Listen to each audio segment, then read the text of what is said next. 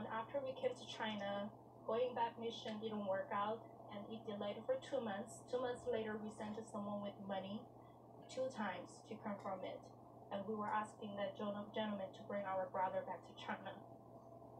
But unfortunately, those 2 times, they came back with heartbreaking news, which was, at the time, that family was also suffering from malnutrition. They didn't have food, so they kicked out 5-year-old child on the street in the village. So he was walking and wandering in the village and crying and calling, "Mom, where are you? Sisters, where are you?" And they were crying, walking and wandering for a whole week. And one day, there's one lady in the village.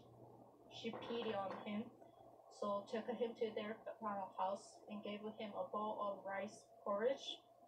He drank that porridge, falling to sleep, and he never woke up. Later on, after we came to China, going back mission didn't. Indubitably sad, man. Indubitably terrible, man. Yo, rest, bruh.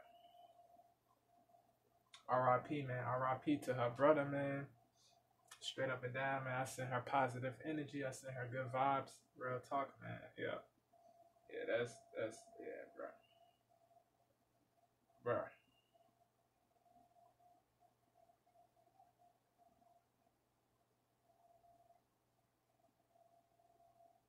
Devastating, bro.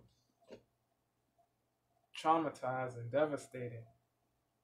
Undoubtedly, bro. Yeah. Let me know what y'all think, man. Yeah, bro. Yeah, bro.